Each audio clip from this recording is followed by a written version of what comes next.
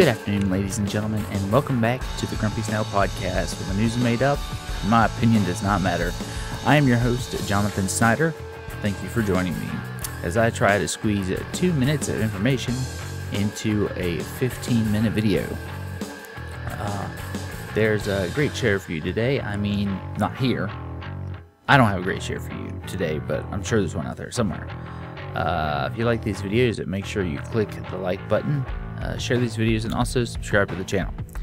Any questions or comments can be put in the comment section down below. I do respond to comments and criticisms, even if they aren't in the comment section.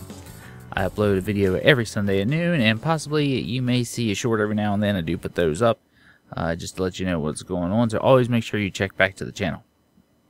I do have a merch store, so if you're interested, make sure you check that link in the description box down below. Today, I want to discuss the purpose of these podcasts. I know it's kind of odd to be trying to do this when I'm almost completely already done like 50 episodes, I believe. But I think it's necessary because I've gotten some questions. There are also events that take place in life that change circumstances that allow or impede my ability to produce a certain type of show. When I began my YouTube channel over a decade ago, I just wanted a place that I could put my projects that I was creating in college. I needed a made-up production company to facilitate the slates that run my projects, hence SOB Studios. You can purchase the merchandise down below, except for this hat. This hat is exclusive. I'm the only one that got it.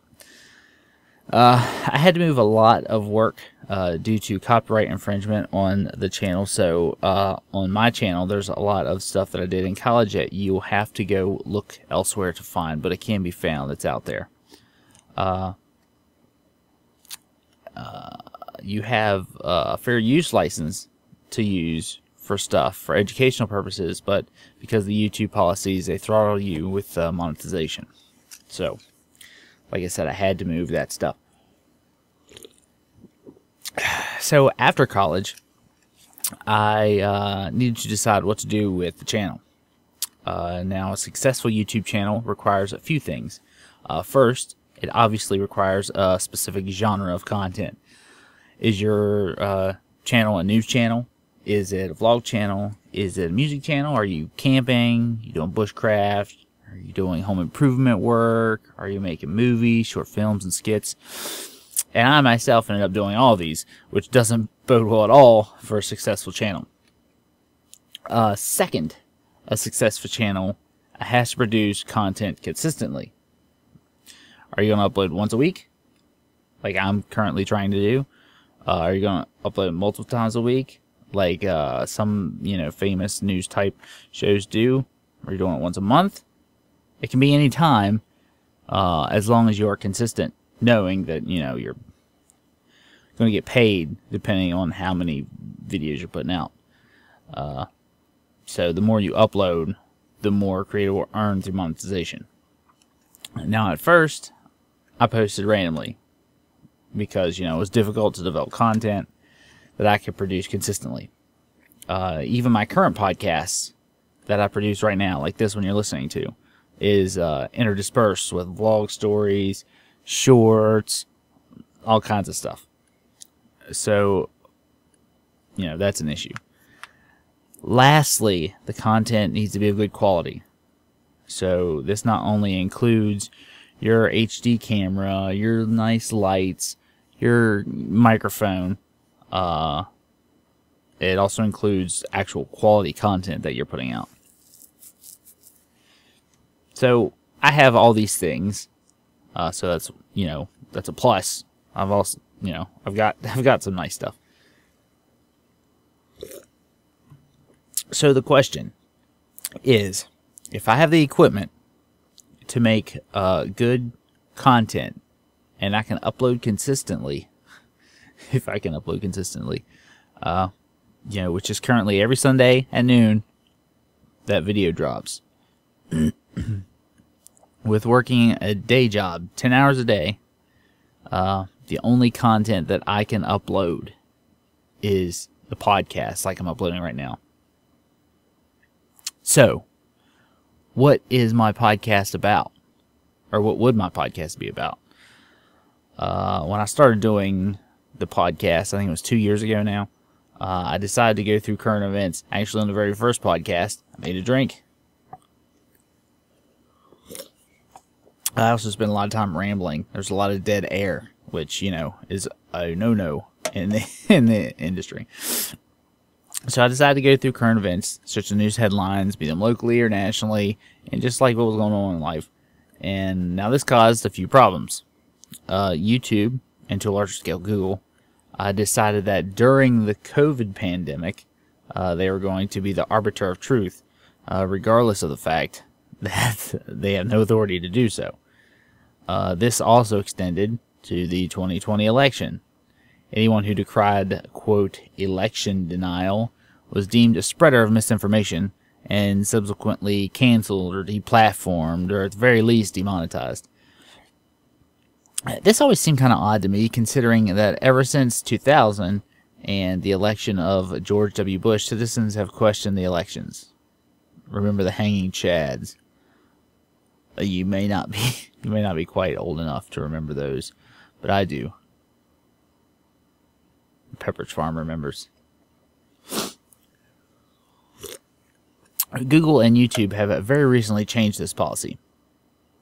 I will allow you to be the judge as to why that happened. I myself have also had to deal with so-called arbiters of truth. In my podcast episode number 35, when I dared to merely question, you know, I was just asking questions. The likes of Big Pharma, the so-called medical experts. You know, my channel was hit with a strike. You will need to visit my channel on Rumble if you wish to hear what my egregious mistakes were. So I was faced with a conundrum. If I were to continue to just read news or discuss current events, I could lose my channel. So I decided to hedge my bets and start, you know, uploading on Rumble, as I did. And that one episode was when I started. As well as YouTube here to prepare for the invariable ban from civilized society. And that ban will come. It is coming. Because I will not stop speaking to truth. We can no longer continue with short-term memories. Just this past week, I read an article in which the CDC recommends wearing N95 masks no more than 1 hour at a time due to CO2 buildup. I remember it wasn't that long ago that the CDC recommended that we wear these things all day. I pulled 10 and 12-hour shifts where I was required to wear this thing. Have you ever wore a mask in a freezer? Do you know what happens when you do wear a mask in a freezer? Let me tell you what happens. Your breath condenses on the mask. It quickly becomes clogged with moisture. Where if it was cold enough, it freezes. The following sensation, I believe, would best be compared to being waterboarded. And we were required to wear these while doing intense physical activity in a freezer. This is what the CDC recommended. This is what OSHA required. All this while the, quote, good Republican politicians such as Governor Jim Justice said to wear your damn mask. I will not forget. I will not let you forget, and I will not be silenced.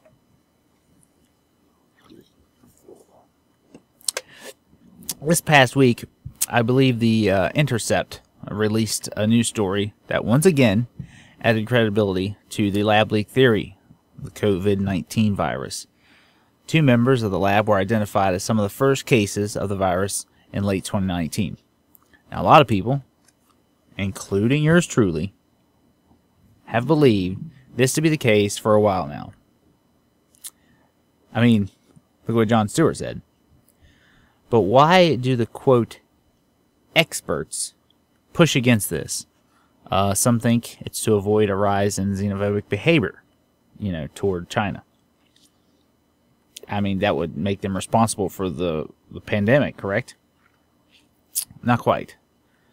While China was responsible for the location of the lab, I mean, were they really responsible for the location of the lab? They weren't even funding this research. We are. The U.S. funds this type of research. Still, you know, I said this once before on podcasts. Even after causing a pandemic that killed tens of millions, maybe even hundreds of millions of people, they continue to fund this type of research. In defense of the administration, you know, we need this type of research to be able to stop pandemics. And it's working out swimmingly so far.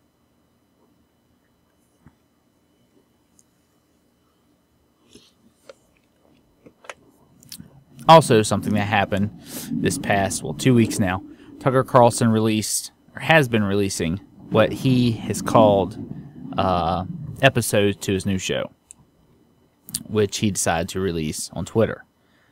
Now, I know I'm bringing up Tucker Carlson again, but, you know, it's for good reason this time. The show, so far, has been an episodic release of monologues. And I bring this up because that's my show. That's what I want in my podcast to be. You know, a 10 to 15 minute monologue of well put together thoughts. well put together thoughts. While some news is discussed, it isn't a news show. That's not what it is. And it's not, you know, labeled as that. It's not supposed to be that. It's an opinion on the current state of society and culture. Now, Tucker Carlson himself is a wealthy man with a lot of time on his hands now, you know, since he's not out at Fox News. And so far, the show has been decently well written. The monologues, I mean, that's what they are. So, you know, I don't know if I personally can produce a show at that level. I mean, I don't have time or money. I have probably, you know, 16 hours total to do this. And again, no money. I'm part of the working class. But, you know, that's my goal. It's not an interview show. I'm not here to ask people questions. There's other shows that are out there doing that. I'm here to propose ideas.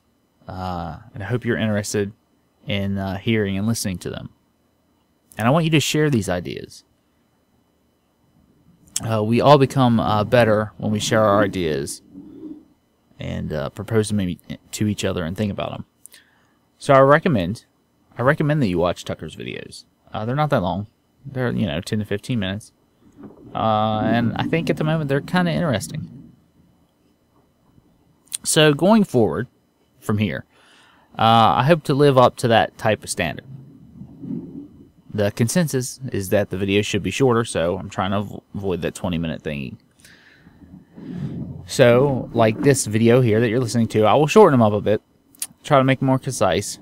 I try to not be so wide shotgun spread, and you know, not only does that allow the quality to be better, but it's shared more in the algorithm for as long as I'm here.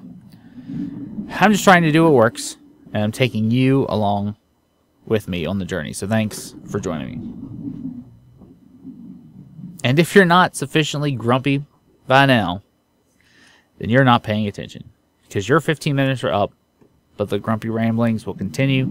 So make sure you tune in next week for another video. If you're wondering, today I'm drinking a little bit of beer from the 1812 Brewery, local brewery here in Cumberland. It's Cumberland Brews Pale Ale. It's, you know, just strictly... It's a nice lager. So, you know, if you like these videos, make sure you click the like button. Make sure you share these videos. Make sure you subscribe to the channel. Tune in next Sunday for another video at noon. It will not be a podcast. I already have it in the can ready to go. I'll probably upload it after I upload this video. And it will be released on Sunday. Make sure you watch out for the shorts. Probably start doing that more often. I know I keep saying it, but I do think it'll happen. Also, make sure you check out that merch store. The designs are up, they're selling, and I got a couple more ideas that I'm throwing around. So thank you, ladies and gentlemen. Thank you for joining me. Good night. God bless. And Godspeed.